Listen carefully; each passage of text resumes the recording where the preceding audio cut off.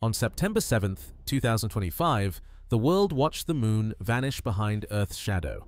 Yet what truly stunned skywatchers came moments later. The sky erupted neon green from horizon to horizon.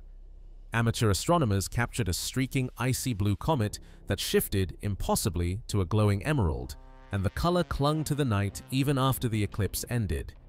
Forums spiraled into chaos as professionals scrambled for answers.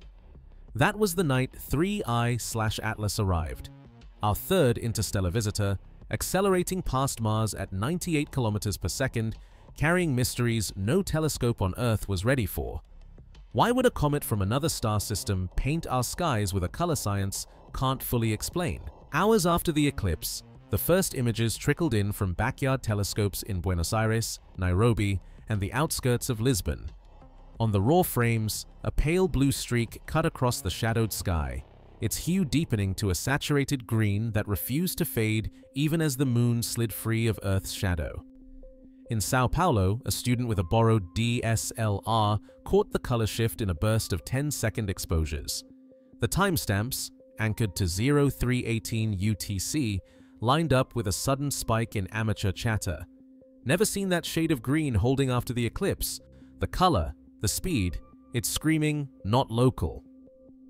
In Cape Town, a retired engineer logged the object's angular movement through a 6-inch Newtonian, noting a velocity so rapid that even a few minutes between shots showed a clear displacement against the starfield. The comet's apparent motion, nearly a quarter degree per hour, defied expectations for any known solar system visitor.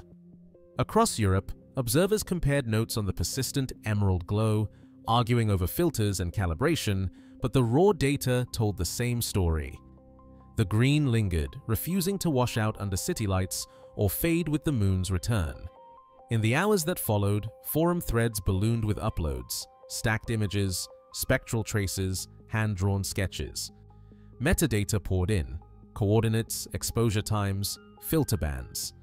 A teacher in rural Turkey posted a time-lapse that captured the color transition frame by frame, while a high school club in Morocco measured the comet's position shift against background stars, confirming its breakneck pace.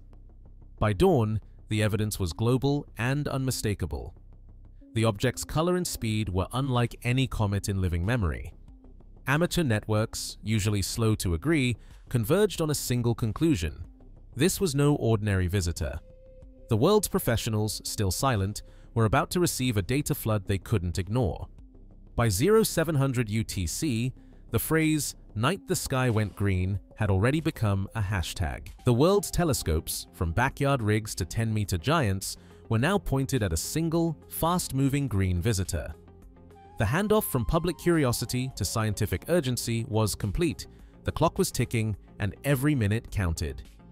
Inside the Atlas control room on July 1, 2025, the first data drop from Rio Hurtado triggered a familiar script: run the detection through the orbit solver, check for known asteroids, flag anything out of place. But the software stalled. Each attempt to fit a closed, elliptical orbit spat out residuals that refused to settle. The numbers pointed to a path that didn't loop back, didn't belong to the sun. Eccentricity above 1, hyperbolic. Not just a statistical fluke, but a mathematical wall. A small team of analysts gathered around the screen, watching as the residuals climbed with every tweak. Standard protocols called for waiting, collect more data, rule out a spurious detection, avoid clogging the confirmation pipeline with false alarms. But the object's apparent speed and trajectory kept breaking the model. A log entry at 0314 UTC captured the unease. If this is real, it's interstellar. If not, we waste the world's time.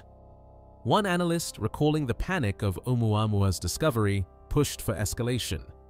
The Minor Planet Center was pinged, flagged with an urgent note: fits unclosed, eccentricity greater than 1, possible ISO candidate. The debate in the control room turned from caution to calculation. How many hours until follow-up would be impossible? Every minute lost meant a shrinking window. By 0500 UTC, the team moved as a unit, prepping the alert for global distribution. The interstellar flag was raised. For the third time in history, the software could not bind the orbit to the sun.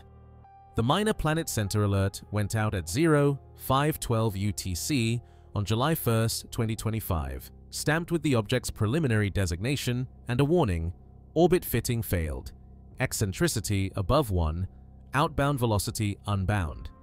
Within hours, the object acquired a formal name, 3I/Atlas, the third confirmed interstellar object after Oumuamua and Borisov. The datasheets told the story in numbers.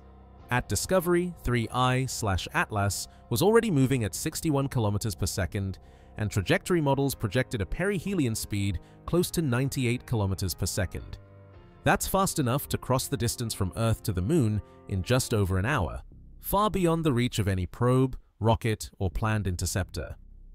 Orbit dynamics specialists, some of whom had spent years modeling hypothetical extrasolar visitors, watched the residuals climb in real time. The hyperbolic path was clear. This was a one-time pass, a cosmic drive-by that would never repeat. The official circulars flowed. C/2025 N1 Atlas, reclassified as 3I/Atlas, flagged as interstellar and added to the short, exclusive list of solar system trespassers. The impossibility of interception settled in quickly. No existing mission, not even the fastest solar sail concepts, could hope to match velocity or trajectory. With the closest approach to Mars set for October 3, 2025, at nearly 29 million kilometers, the window for in situ study was vanishingly narrow. The notification process, once a formality, now triggered a global scramble for remote observations. Every telescope, every spectrograph, every available eye was needed before 3I/Atlas slipped away for good.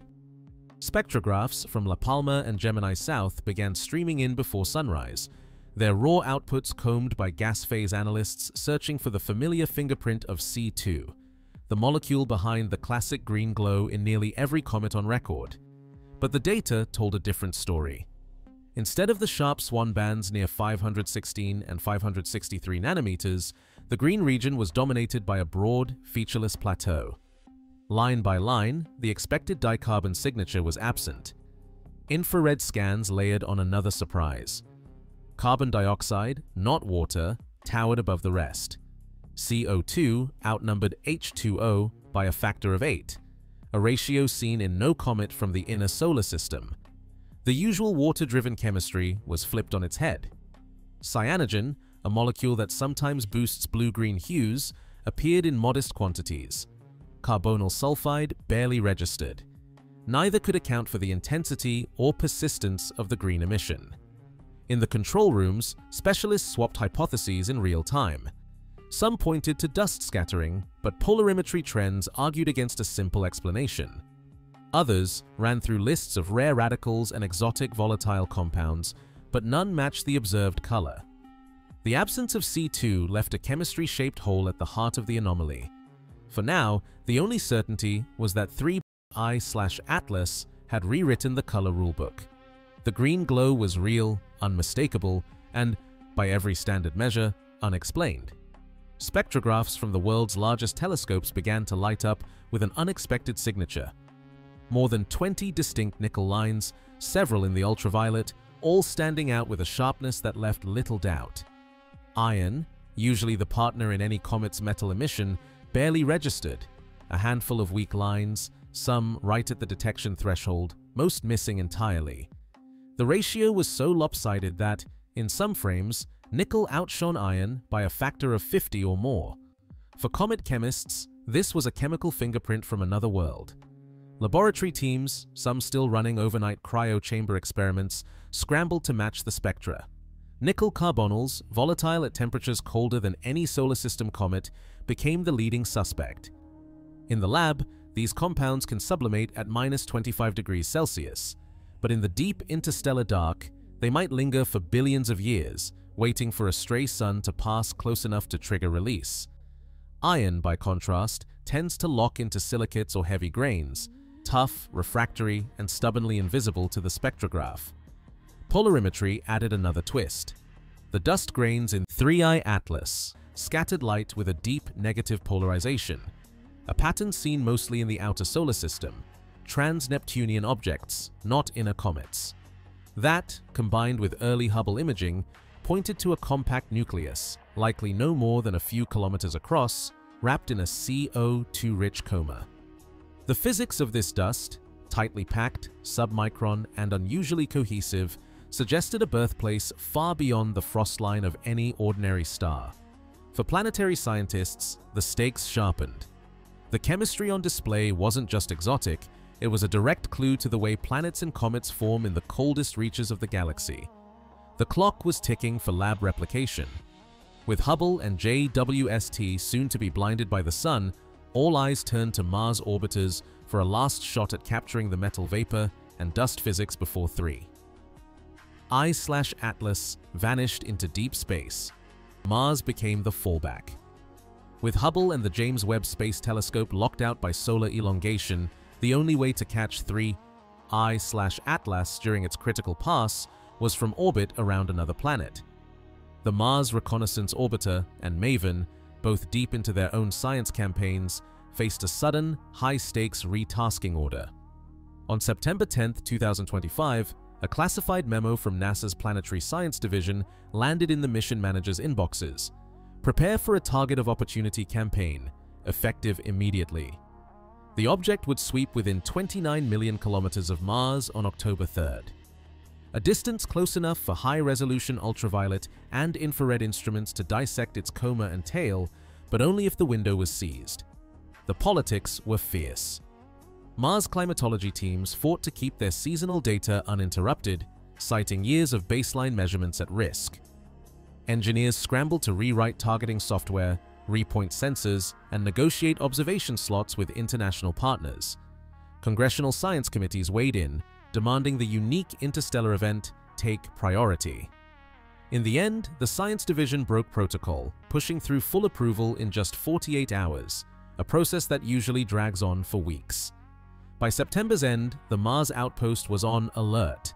Instrument teams rehearsed rapid-fire observation sequences, knowing the comet's speed, nearly 98 kilometers per second at perihelion, left little margin for error. On October 3rd, as 3I/Atlas made its closest pass, both orbiters captured spectra, ultraviolet flashes, and atmospheric readings impossible from Earth.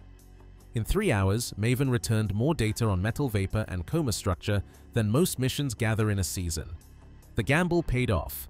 Mars, for a brief window, became humanity's only eyes on an interstellar visitor. In late 2025, software engineers at TESS and the Rubin Observatory confronted a hard truth. 3 I/Atlas had slipped past their algorithms not once, but twice. Archival frames from October 2023 and June 2024 showed faint, fast-moving traces, barely above the noise, but real.